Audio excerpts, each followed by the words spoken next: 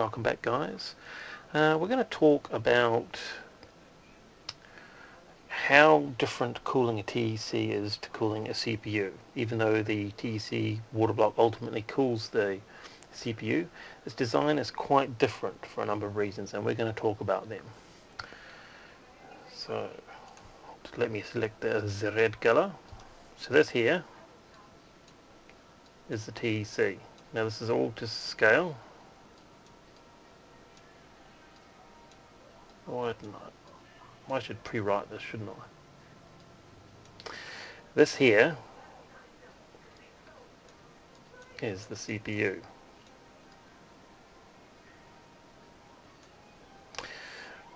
This here is the IH integrated heat spreader, and this here is the core.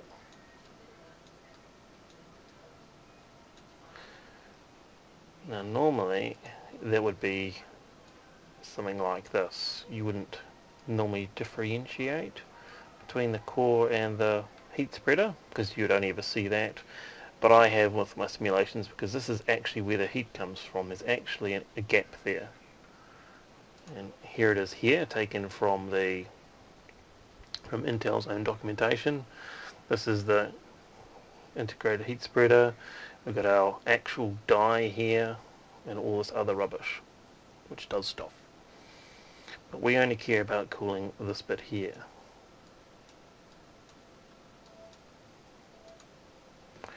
Right, so this is not to scale, but this is 62 millimeters wide from, let me just change that back to red, from here to here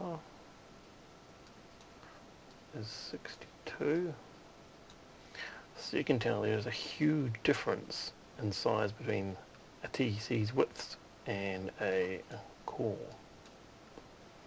That's about 10 mils.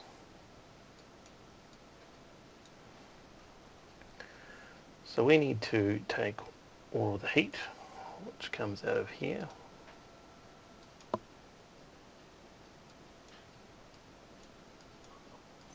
and we need to transfer it across here,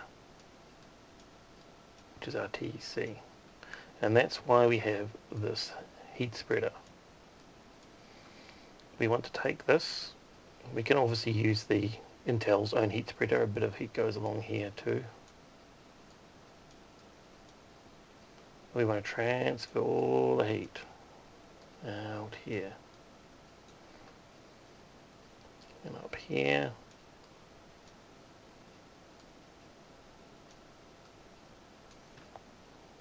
So it can go up through my TEC.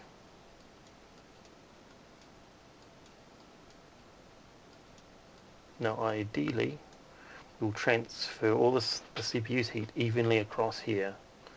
So it goes through the TEC evenly and it all comes out here. And there should be some water in here. And you can say the water comes in here and goes out here. Obviously it's cold over here and gets hotter over here. Now I should mention why there's a step over here, and that is to essentially get around, or over if you like, capacitors and all other random stuff which might be sitting in here on the motherboard. So that's why that is there. Now we're going to talk about why is it important to evenly move that across there on a horizontal plane. Like why does it matter? Why do we need this? Could we not just get rid of this whole block of copper and just mount the whole CPU straight up against here? Well, basically the answer is that the TEC has virtually no ability to transfer heat that way or that way. It does have a slight amount, Now that still doesn't really answer why does it matter. And here is a picture of the inside of a TEC, and you will see all of these. Now you will have, depending on what kind of TEC you buy, this one's got 199 of these. Now if you have a 200 watt TEC, that means each one of these does 1/200th of that. Now it's quite important to understand that if you only cool the center of the block, then only this part is going to be able to transfer heat. If you cool the entire block /TEC, then the whole thing will be able to transfer heat. That's why it's very important for a heat spreader to be there, because we need to transfer the heat you're trying to move from the CPU to the entire TEC evenly across it. Now if you apply the majority of the heat to the center and only small amounts to the outside, you're not going to get 200 watts of cooling power. You're only going to get maybe a quarter of that. If you only did the center and you covered 25% of it, or cooled 25% of it, then you're only going to get 25% of the maximum.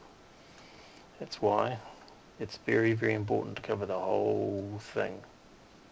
You need to cover the whole thing with a ability to remove the heat from it, and you need to spread the heat coming from this CPU across it evenly.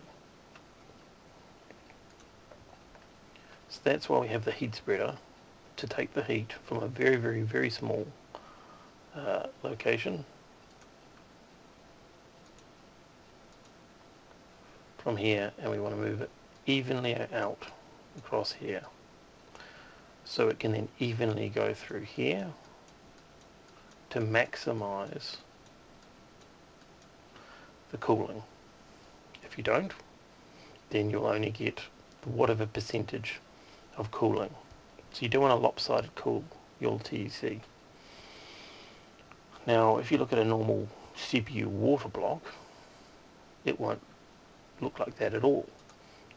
Water block obviously won't have this integrated heat spreader.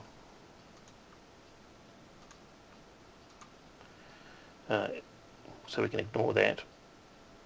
They are only interested in cooling this bit here.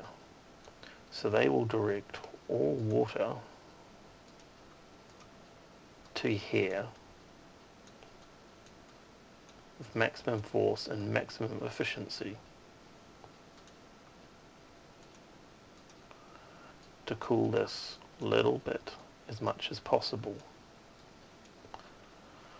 Now they don't care about moving the heat left or right at all. Well, actually they do slightly, but they don't actually care about it. And that's why if you use a normal water block on a TEC, it's not very good at all, because all they're concerned about is cooling the very center. They don't want to spread it left or right.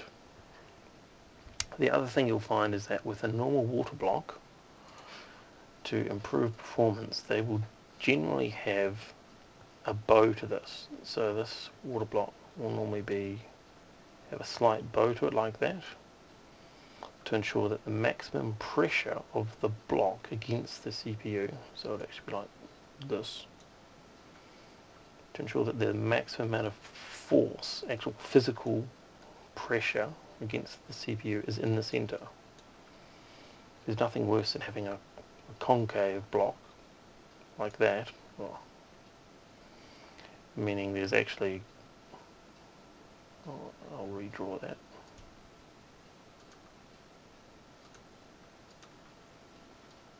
Like this.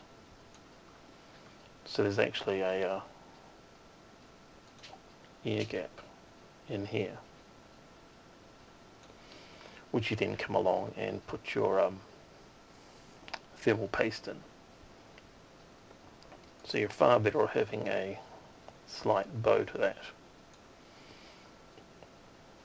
And of course it assumes that this integrated heat spreader is actually flat in the first place. Now it does come to another and very important, very important part of this whole process.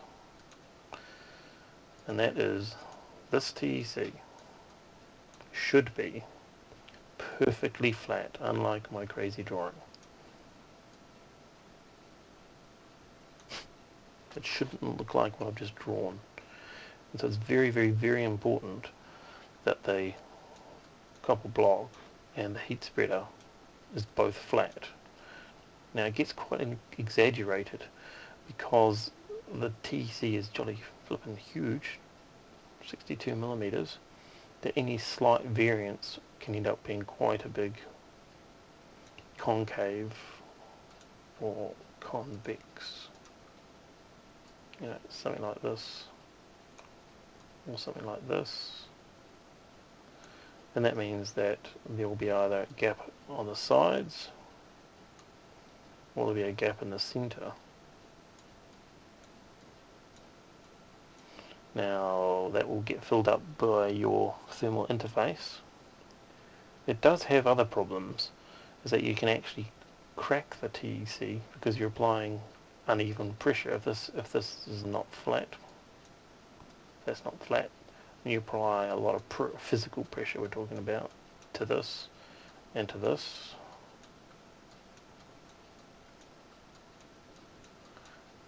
then our perfectly flat TEC goes crack.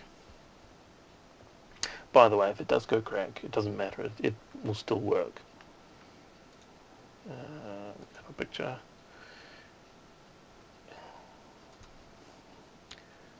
The only thing, as long as the electrical connections are still there, it'll be fine. And from my experience, you can actually crack them quite a lot, and it will still be fine. But as long as the electrical connections are still there, it should be right. Don't know how long it'll last, but it should be fine. It's fairly soft in my opinion inside, so it should be alright.